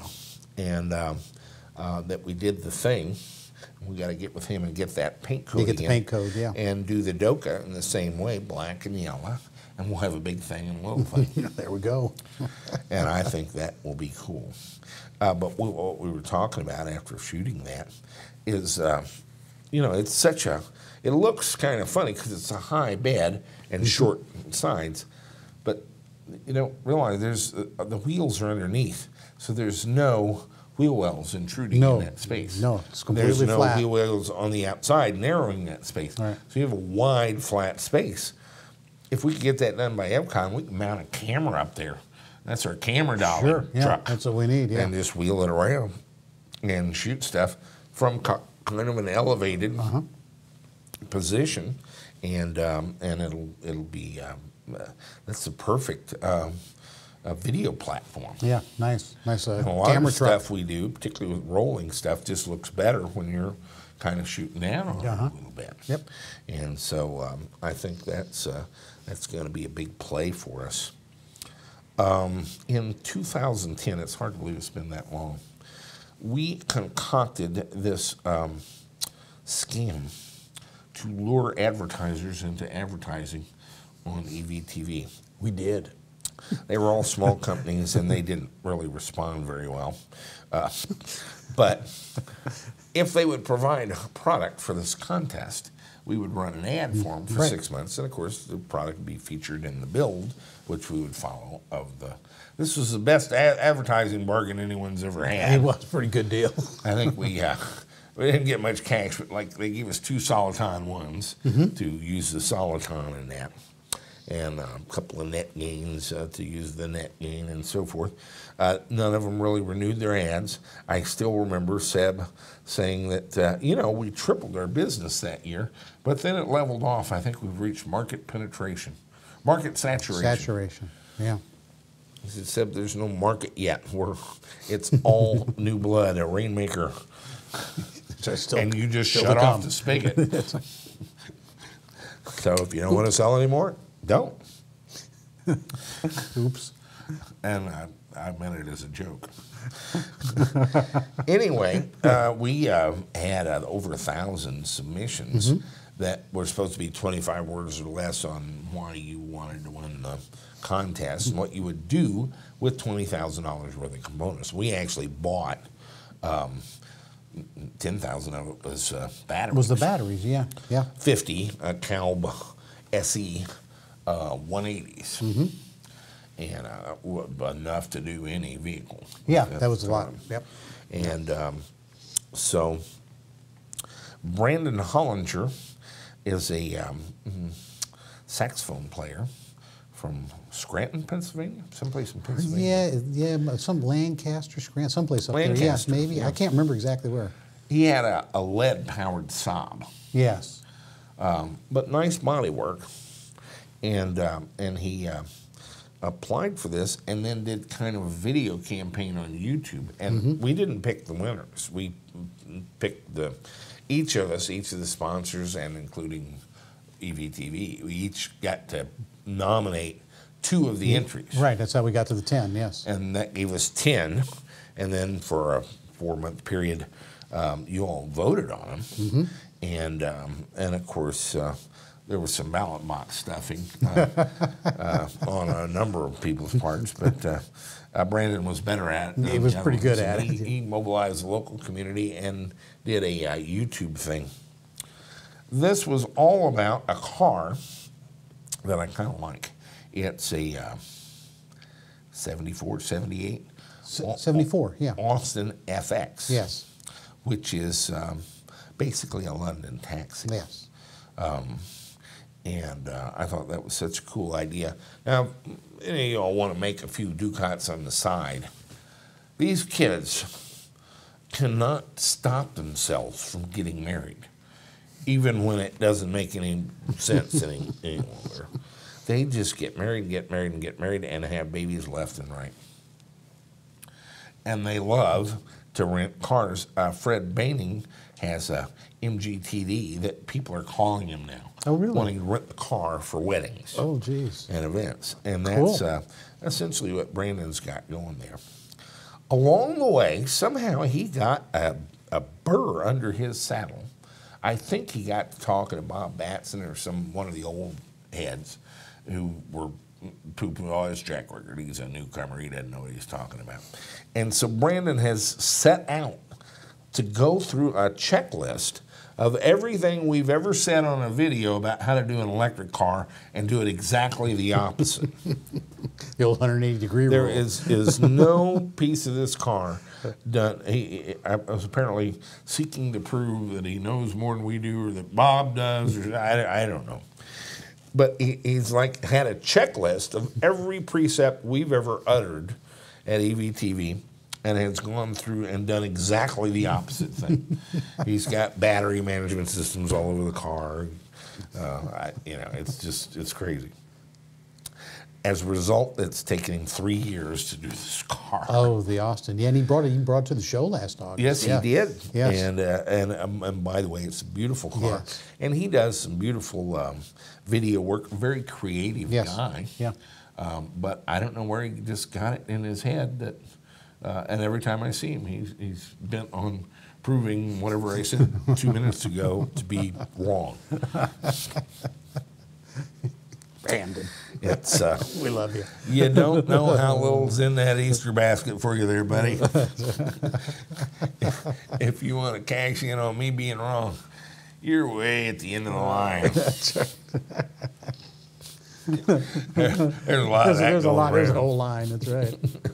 You ain't done no thing. But anyway, take a look at his Austin FX1.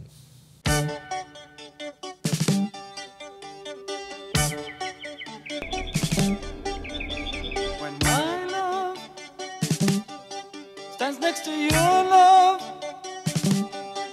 I can't compare love when it's not love. It's not love. Hello boys and girls. Here's a hearty welcome back to the periodic video updates of the EVTV Build Your Dream EV contest. 2013 has been one heck of a year both musically and electrically. Let me try to bring you up to date with our progress on the London Cab electric vehicle conversion.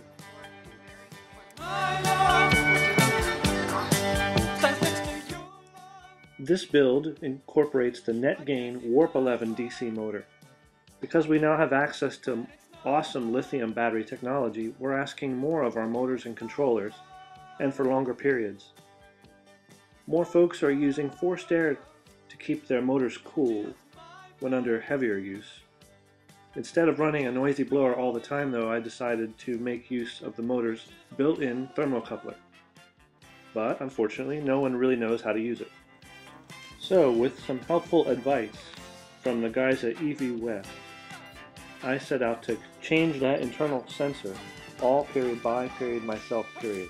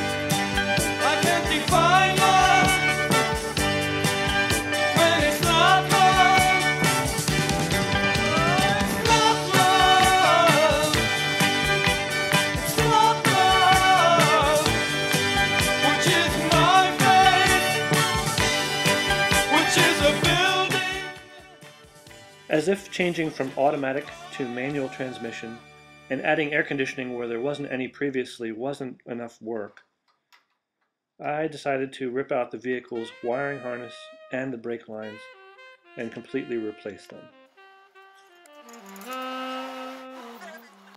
I soon discovered that several wheel cylinders also needed replacing, as did both rear bearings. Last year I did learn with the Saab that a bad wheel bearing can cost me around 10% of my range, so this decision was pretty easy. Except for the actual instrument cluster, the taxi had no place to mount anything on the dashboard.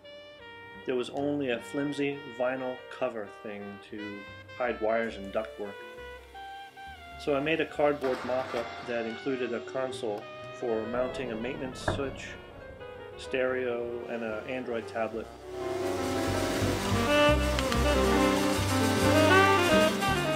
The purpose of the tablet is to run VMS, GPS, and perhaps a backup camera. These JLD 612 units are intended to run battery warmers, one per box. Panel that we made out of a 1985 Chevy tailgate. We decided to upcycle.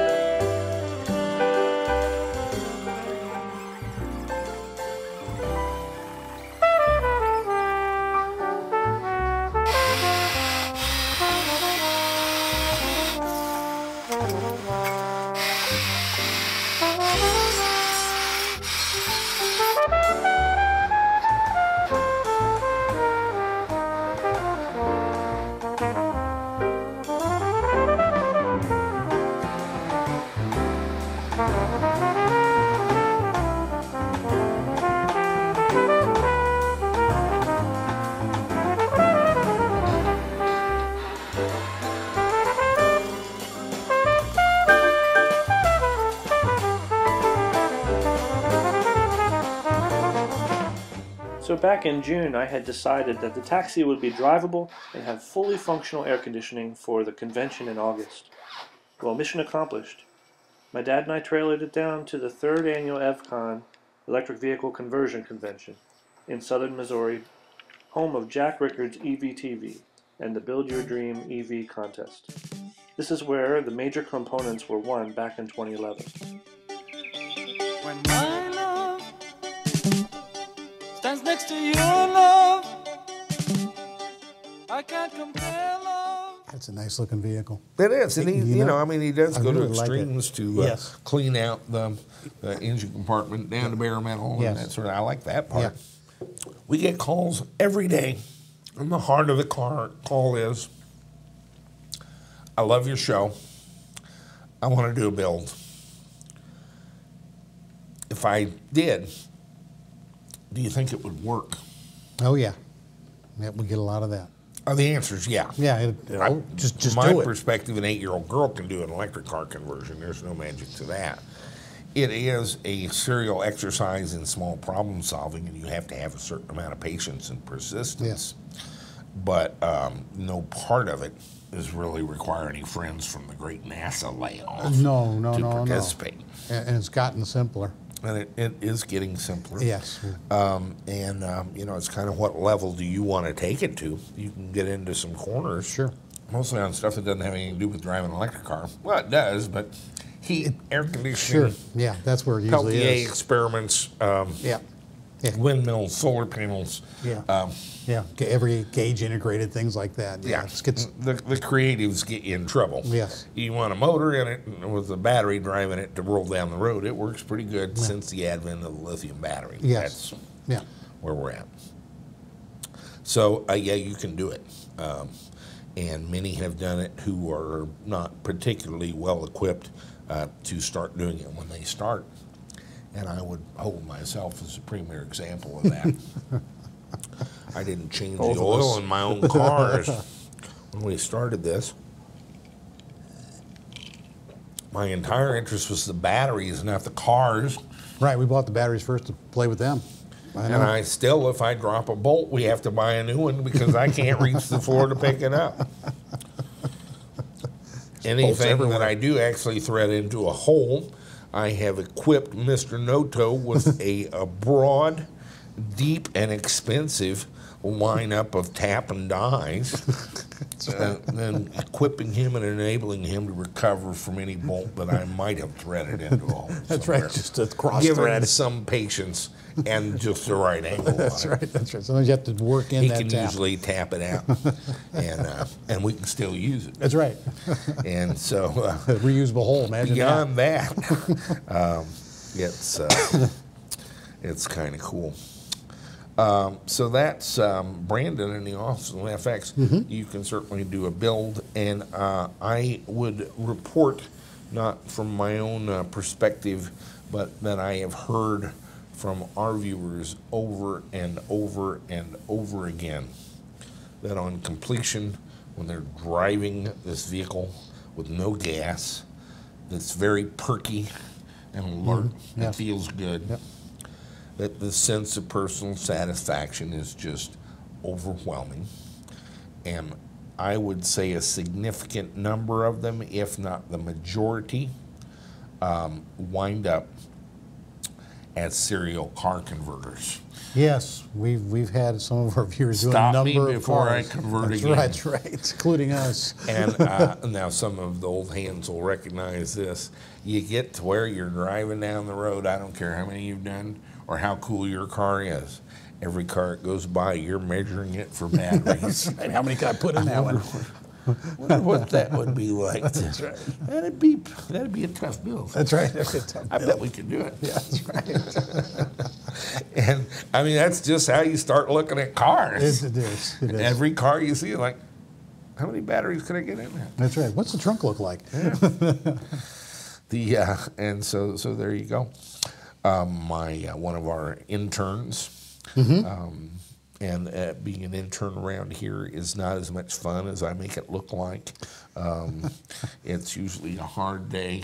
I'm not quite the same guy to work for here as you see on camera, and the one man that knows that better than me is Matt Hauber. That's right, Matt. No illusions. He's living the dream. He's out in San Diego. They're doing some great stuff, doing some great builds. He and Michael helped with an 818 build, but I understand it came out very nicely. Oh, really? Cool. They're doing something with a little all-terrain vehicle that has a motor on each wheel and can turn on its own radius. Oh, really? It's a zero-turn ATV. Really? With electric motors on each wheel. How cool. It lost funding, and somehow they're going to help them play with it. Going to play with it, huh? And, okay. Keep developing. This week, young Hauber tries to blow up a watermelon. And he went Gallagher on us? He went Gallagher. You got to see this. All right, I'm Michael Bream. And I'm Matt Hauber. We're from EV West, and it's Friday, so we're going to have a little bit of fun today. What we're going to do, first of all, is we're going to show you what some high voltage systems do to some standard car fuses. There's a lot of kind of unknowns as far as, you know, how powerful the high voltage systems are in electric vehicles. So we're just going to do a little demonstration for you today. Yeah. We're going to set up a high voltage contactor over here. We're going to run approximately 250 volts DC through your standard 12 volt fuse holder. We see a lot of this in electric car installations. People are using these, you know, fuse holders made for 12 volts. Right. I don't think they realize how dangerous it really is. So we're going to go ahead and we're going to short circuit. It's got a regular 25 amp fuse in this, and in a 12 volt system it would just pop and you'd replace it and it would be fine. Right. With 250 volts DC, it's a little different. So we're going to go ahead and show you what that does, and after that we're going to have a little bit of fun. We brought out watermelons, hot dogs, various household items to kind of show you what some of the voltage stuff can do. So we're going to start. We're going to go ahead and put 250 volts to this fuse. We're going to short circuit it, and we're just going to kind of work our way from there and have fun on a Friday. All right, let's start the show. That's good. 3, 2.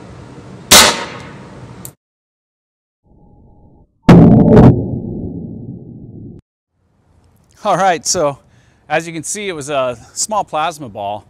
The contactors in here are completely melted. The fuse holder is worthless, and the wire even melted the insulation a little bit here. We're going to go ahead and pop off another 12 volt fuse, then we're going to start going up to some other items. Let's check it out. 3, 2.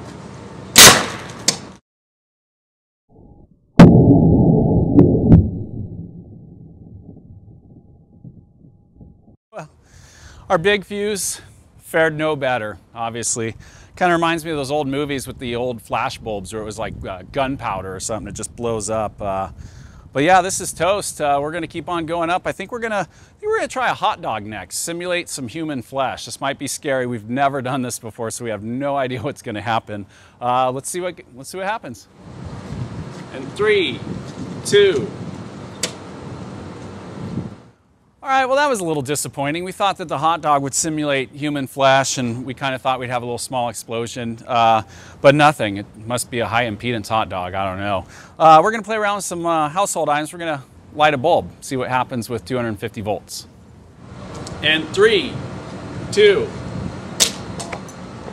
All right, well, the standard incandescent bulb was a little boring. I think it's because the filament's so small it just broke and we lost conductivity. So we're going to try a gas-filled bulb. We're going to use your common CFL, compact fluorescent light. See what happens with that. In 3, 2. Now this is odd. We expected a small explosion. We didn't expect this. The bulb lit up. So I guess we can run compact fluorescent bulbs off of 250 DC. I don't know, maybe in the back of your conversion you want some nice fluorescent mood lighting, something like that. Go ahead and use a CFL. Let's move on to the next item. Well, the hot dog didn't do much, so we're gonna go back and play with some fruits now. We're gonna try your common orange, see what happens.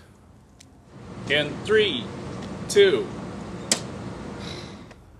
Well, you know, we like I said, we haven't tried any of this before. We were a little surprised. We thought we were gonna make some orange juice, but I think we just have a slightly above room temperature orange. Let's try something else. All right, well, at this point of the video, we honestly thought we'd have food everywhere. And the food's been a little boring. It seems like the metallic stuff's worked real well. The fuses, we got some nice little explosions. So this is our Gallagher moment. We're gonna try and blow up a watermelon. I thought that it would be a bigger explosion. We're gonna plug this thing in, see if we can get it to do anything at all. Let's check it out. And 3, 2. All right, well, the orange was a dud, the hot dog was a dud, the watermelon, a dud. Seems like the only thing that was exciting was the metallic stuff, so we're gonna play with tinfoil. Clear in 3, 2.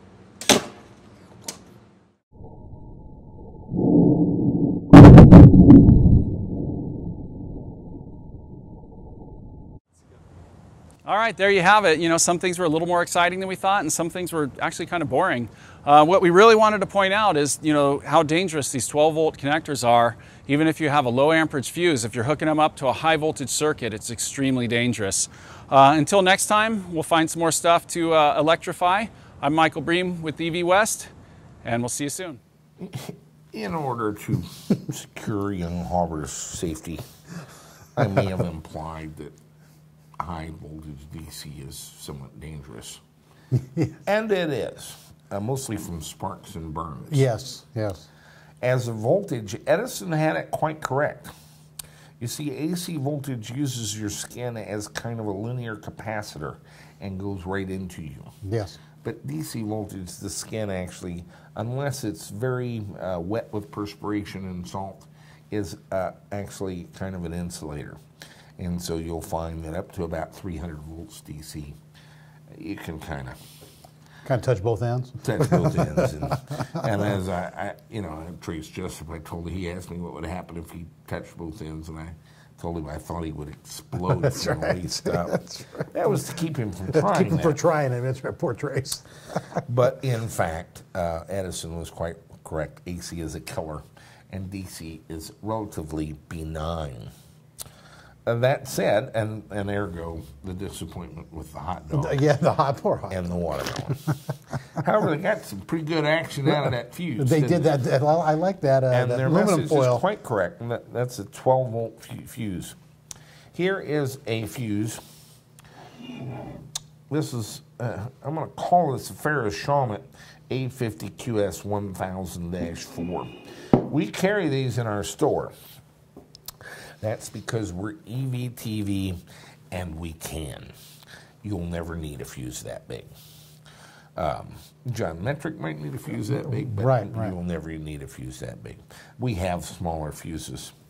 However, this is a can of sand. And when it blows, it kind of blows. The interesting issue is that at 500 volts DC, many things that would melt, like your 12-volt fuse, are not sufficiently separated to break the arc of the current flow through them. Oh, yeah. And so the current continues to flow, and that's, of course, they didn't have a slow enough motion camera there to quite see it, but after the fuse blew, the reason it blew up the holder was it was still flowing current. Still flowing current, yeah. So you have to have fuses designed for high voltage to break high voltage. On a more practical sense, and I have not listed these in the store because they're impossibly small and I can't see them and we're behind. I've been busy. That's right. But I actually have a quantity of these. This is a Ferris-Shawmut, part number 30321AB, 600 volt, 30 amp, torque to 20 inch-pounds. It is a fuse holder. And there are a variety of fuses you can put in there. We normally look for an ATM fuse. And the ATM fuse, and we'll have a selection of these in the store if I ever do get this. Yeah, we've got them here. Where you can order this and then specify the fuse you want in. That's right. This is an ATM 20, Ferris-Shawmut. Now, Ferris-Shawmut doesn't actually exist. This says Ferris-Shawmut because they didn't change the drawing. This does too. They're actually now owned by a company called Mersen, French company, And this one is actually a Merson HP-10M. It's 10 amps, good for 1,000 volts. The ATMs are good for 600 volts. And this is a 20 ATM 20 here. And that will break 600 volts and 20 amps. Now, what would I use that for? My heating system on the Escalade draws 15 amps. Right. Your DC to DC converter, on the other hand, this is a 10 amp fuse that typically draws 2 or 3 amps. Right, right. And so in this way you can protect your circuitry and prevent a fire by having a safety fuse in line with the thing. And we don't talk really enough about that because it's boring. Right. But now, you know, we actually do. I've got a box of 100 of yeah, these, we've got a bunch of the fuse holders. Fuse holders. It's got a hole in it, so you run a... Just run a screw down through it. And what do the Mexicans call the self-tapping? oh, a auto perforante. Auto perforante. Yes. Take an auto perforante and stick it down in there, into your car somewhere, and this is on there pretty good. And you pop that fuse, and there's a screw hole, a screw on each end. I like to put the little fork tabs and hook that up, and you have a fused link. I don't know what they cost, but nothing. Yeah, they're not that much. These cost quite a bit. These are expensive. Yeah. And that's what you want your high voltage link to your controller, but fusing is somewhat important. And that was the point young Harbor was trying to make, and he made it very well. Yes. And it's good to see you, Matt, and Michael, and they still know how to have fun in San Diego. They do. They're having fun out there with high voltage. Not even high voltage. I was really pulling for them on the watermelon. Oh, I wanted the watermelon to blow. I wanted to go Gallagher. They did put, you know, electrodes in there. They Frankenstein that watermelon. I knew that wasn't going to work. Aluminum foil was cool. The aluminum foil was pretty good. So that's pretty much our show. I have about, I don't know, 5 or 6 orders. Guys have snuck in and put them up. A couple people I want to send them to. I've got 30 of these. This is the JevQ. I could have shipped them a week ago, 10 days ago. The software's kind of dicked up.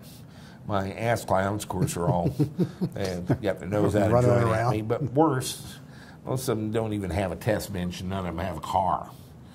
And yeah, so it's difficult. There's a lot of stuff in the software that needs some work. I can program in C++. Actually, I'm quite good at it, but it takes time to get your head in it. Yeah. And so I've been playing with it this week. A couple of the less exciting things, like the pre-charge concept was badly broken. Yeah. It didn't work at all. The DMOC 645 has to have a CAN bus message from this right away. Or it times out, faults out, and lays down and quits. Doesn't do anything. Oh, man. And it won't spin the motor. And so you can't do a pre-charge like before you power everything up as part of the setup. You have to come up and be squirting CAN bus messages. And at the same time, I want one of these pins to engage our pre-charge relay and apply voltage to the high voltage capacitors in the DMOC. Okay. And after, they had an RC time constant where you entered the resistance and the capacitance, and it was bizarre. It was interesting, except only to us. Yeah, right. You just put in a time value. Yeah. And so I made it where you enter it in milliseconds, 500 milliseconds or 1,000 milliseconds would be a second. And it's the time delay that you'll turn on your pre-charge and then turn on your main contact. Okay. And then once the main contact is on, you turn off the, and none of this has to be done manually. You can put in what output pins you want to run those, and they're active lows. So you put 12 volts to your contactor and 12 volts to your pre-charge relay and hook the grounds up to these pins, and this box will run those relays just fine. And now it'll do it in the time you want from when you start up. It'll set the pre-charge relay on, and whatever value you enter, it'll that many milliseconds later close the main and open the thing. There you go. I also cooling is an issue, but only on the freeway for the thing. Yes, that's and right, yeah. it's not a big issue at all in January. And fortunately, our DMOC 645 actually reports a lot of temperatures over the CAN bus, including the stator temperature, the rotor temperature, the inverter temperature, and the system temperature, which is some combination defined in DMOC software that I'm not sure. Okay. We have picked the inverter temperature because that's the one that tends to be the most sensitive, the IGBTs. We always run our coolant through the controller first, or inverter, then through the motor. This is in a series system. Sometimes we'll parallel them and have two different loops. And it works fine, lasts a long time. And the thing, we have two Raleigh heat exchangers with fans that are howlers. Yeah, they're I don't need them in January. I don't need them in town at all, and they're loud. Now, out on the freeway where I need them, I can't hear them anyway. Right. Yeah, you're not going to hear them with road noise. So what I want is to be able to put a one of our 8 outputs, again, to switch a relay with a ground to turn on the fans. Sure. Yep. Now, the pump's going all the time, but to turn on the fans to increase the efficiency of the heat exchangers. Really start to cool. And, and do that. And I want to put a temperature where you turn it on and a different temperature where you turn it off. Sure. So when it gets to 120 degrees Fahrenheit, it comes on. Mm-hmm. And it stays on until it drops to 90. Yeah, right. Some range. And so that eliminates the hysteresis. Yes. So it'll cycle on and off, but it won't be jumping. Right. You know. And so it lets you put in 2 temperatures and designate a pin. This is our package. We were unable to get, in that quantity anyway, the box that Paula was using. Oh, yeah. And instead we got a powder-coated box, and powder coat doesn't take laser etching very well. No, we found that out. And so we had some little plates made that actually have the pin numbers and so forth for the AMP Seal 35, and that's a big deal here. I mean, this is basically an Arduino DUI, but it's in a box, and it has a real connector for a car. And so you're not dealing with the little wires in the breadboard and things shaking loose. It's all, this connector is on the circuit board itself. There's no wires inside. So it just makes it more stable and so forth. But how many times you come across the thing, you know what the pins are. We got the pin out on the box. Little antenna for wireless. Here is something I'm kind of proud of. We're going to give you a wire harness. And this is the AMP Seal 35 that goes to the JevQ. I really only do about 24 inches, and there's really only a couple of wires that go from the JevQ to the DMOC. Right, you can put the JevQ anywhere. And so this is the 23 pin that goes on the DMOC. You got 2 wires. Mm-hmm. Red would be 12 volts. I'd say 12 volts. Black would be ground. So it's powered up. And I went ahead and wired a little RS-232. Why do you think that is? They might have to plug in their computer? You know, they might have to. It's conceivable that you might have to reflash that firmware or make a change to it. Yeah. There's a program out there called CC Shell. That's an advanced topic. I don't expect anybody to do that. We flash the DMOCs on all of ours to exactly what's in the VW thing. There's a bunch of people with DMOCs out there that didn't get them from us. Oh, I know. I don't know what you're going to do, guys. Oops. You're welcome to prowl around the forums and see what we did, and there's some files there and so forth, but it's not something I can support. This is a bunch of multicolor wires, and they actually have labels on them. And they're mostly your gazenas and gazatas. 4 analog inputs, 4 digital inputs, 8 analog or digital outputs, and then grounds and 5 volts and 12 volts to power sensors and things. And so this is like a 6-foot cable, braided, and so I thought it would be nice to have a nice professional and that's done by a company out in California for us. Little miscommunication. Little employee that's not with us anymore. But the original spec was for them to have each wire individually colored. And some people made a command level decision it would be faster and cheaper to just have colored wires and not do it Jack's way and put labels on them. But in revisiting, I found out that the labels are actually more expensive than having the signal names imprinted on the wires every 2 inches. Really? Mm-hmm. So the second set of things will actually have D out 1 and D out 2 printed every 2 inches along the length of the wire, and nice. so you don't need the labels.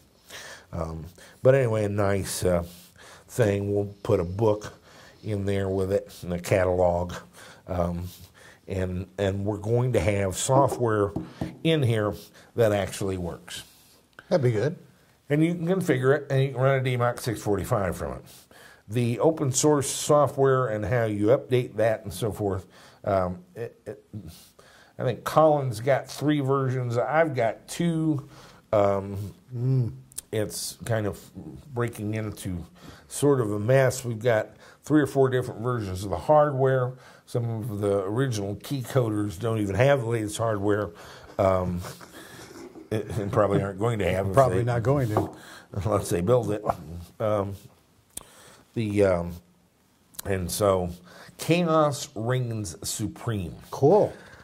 But it's I've been working on this for a year. I'm really quite taken with the way it came out and the software that's in it up to a point.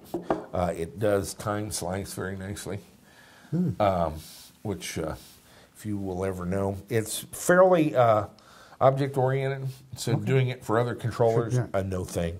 Doing it for your BMS, putting the whole thing in there, is no big thing. Interfacing it to OBD2, again, you have 2 CAN buses here. Oh, sure. You can put data out the OBD2 and capture it in an Android with Torque or something. Right. To do displays. The whole CAN thing was a little lost on me at first, and I think a significant element of our viewership. It's taken over the commercial automobiles completely, but they've been a step at a time. Bosch developed this in 1982 or 1987, a controller area network specifically for cars. It has 2 lines. They're not receive and transmit. They're high and low. They're just 2 differential lines. Right. And you twist them together, and they're really quite noise resistant. And it's like, plus 12 volts and minus 12 volts or something. They're like a differential. How far have they taken this? Now, we've got 4 analog inputs, 4 digital inputs, 8 digital outputs. Is that enough to run a car? Why don't we put more? The Arduino has 50. I don't want to deal with 50. Bosch didn't want to deal with 50. The increasing electronics in the cars was getting worse. Look at this cable. Yeah, right. It's 3/4 of an inch in diameter, and it's heavy. And you can imagine as you wire up the car, it just gets to be more and more copper. Yeah, it's just copper flowing through the car. So you don't do that. You want more analog inputs, take a Dewey, hook it up to analog inputs, and put CAN on it, and have it report to this one. Yeah. And by the way, mount it close to what it's measuring. If it's batteries, put them on the batteries. Sure. And that's the way it's done. How far can this be taken? On your driver's side door of your car, there are 4 switches for windows, and would you believe you only have 1 on the driver's side door? What are the other 3 for? I don't know. For the other 3 windows. Yeah. From the driver's From the position, driver's you can position, open and you can close do them it all. in. Right. Yeah. Now there's a switch on each of those other ones, and if you use that switch, it'll make it go up and down individually. Do How did they have that wired, right? Must be by CAN. All 4 of them are multi-controllers. Yeah. On a CAN bus. Yeah. There's only 2 wires linking that just All snake of around them and link together. all of them together. Yeah. And so the software, the one on the rear passenger door, if you're pushing the switch, it overrides whatever the driver's sending. Okay. You can he's rolling it down, you can roll it back up. That's right. But if there's nobody sitting there, the driver's got control. It's all worked out. But those are individual controllers on a 2-wire bus that are communicating with data addresses and data. And there's no, talk about a protocol, well, there's barely a protocol there. Okay, yeah. You have a Just some 29-bit address / identifier. What they're saying is this is the identifies the message. Yeah. That's both where it's coming from and what it is. You're supposed to know, if you're listening for that message, that this number message means air conditioner compressor pressure. Okay, yeah. And there's 8 byte payload that it carries that can be anything. It's made up.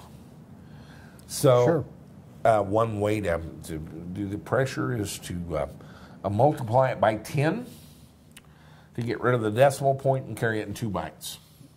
Okay, that makes sense. And so the other end just has to know, well, I have to put those back together and divide it by 10, and I get the fully decimal floating point number. But a floating point number is 6 or 8 bytes, but we did it in 2. Yeah, that's a lot better. All you have to do is know that. Yeah. How did he pack the data? And you can have all 8 bytes. Every bit be a different bit of information. It's defined in the software in the 2 ends. The protocol knows nothing. There's no protocol. Just the data. It knows the length of the package because that's in the identifier and the identifier. And everybody's just throwing messages up, and they all have filters. Yeah, there's 100 devices throwing up messages. This device only cares about messages from 2 guys. Yeah. And it only gets 2 different kinds of messages from each of those 2 guys. That's 4 messages. It sets a mask and a filter. It doesn't even see the other traffic. It doesn't get through the transceiver because it doesn't care about it. It doesn't know what to do with it. All right.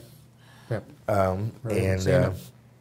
And so the whole car, you pointed out this ISIS or Osiris. ISIS wiring system. Yeah, it's a wiring system. That's what it is replace all the wires with a 2-wire bus and do it intelligently. Yeah. And that's what Bosch came up with. Cool. This device has 2 cans in it. You can actually bridge data from one CAN bus to another at different speeds. Okay. But you have to write the software to do that. We've written software that basically takes an accelerator position, commands the DMUX 645. It'll turn your cooling on, and it'll do your pre-charge. Yep.